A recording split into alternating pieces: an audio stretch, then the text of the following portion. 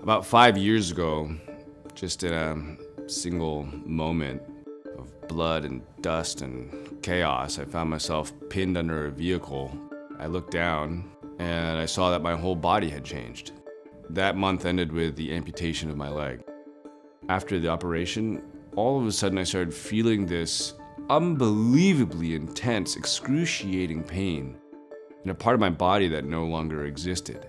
To feel something so strongly in the air that you can't quite touch, you can't nurture with your own hands, is both terrifying and profound, you know? I met Albert for the first time in my outpatient clinic several weeks after he had been discharged from surgery.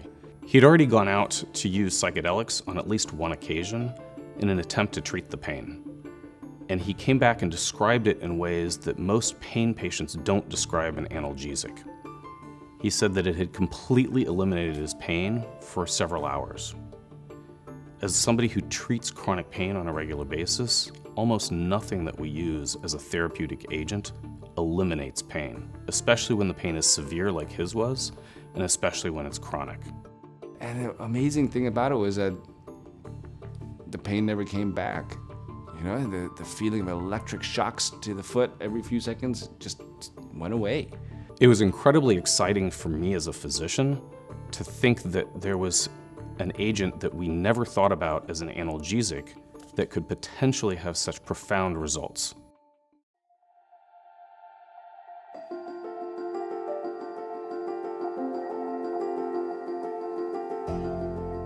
The Psychedelics in Health Research Initiative at UCSD has 4 primary aims.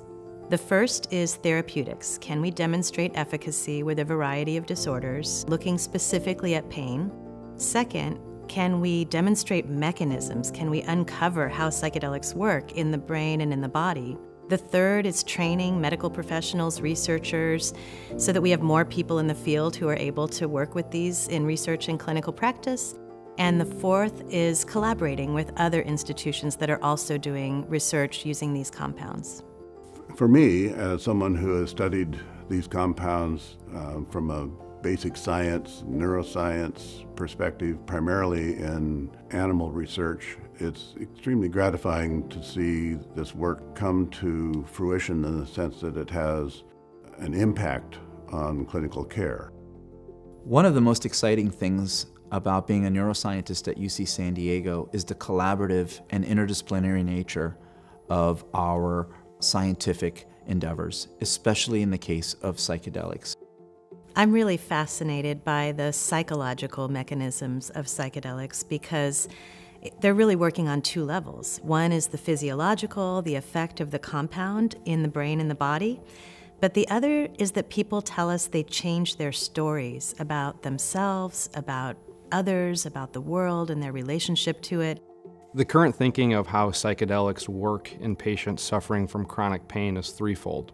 There's an anti-inflammatory effect. They upregulate genes related to neuroplasticity and also leverage descending inhibition uniquely in patients who've had nerve injury. As a rehabilitation physician, I meet patients who have just had the worst thing in their whole lives happen to them. So spinal cord injuries, brain injuries, strokes, amputations, burns.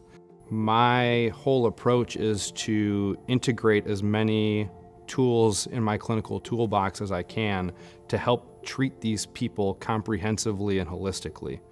So my laboratory is interested in the pharmacology of psychedelic drugs, and we're interested in 3 main focuses. So we're interested in the receptor interactions that are driving the response, and what are the structure-activity relationships that govern those interactions. So once the receptor is activated, what are the second messenger pathways that are driving the response? And then finally, what brain circuits are involved in the effects of psychedelics?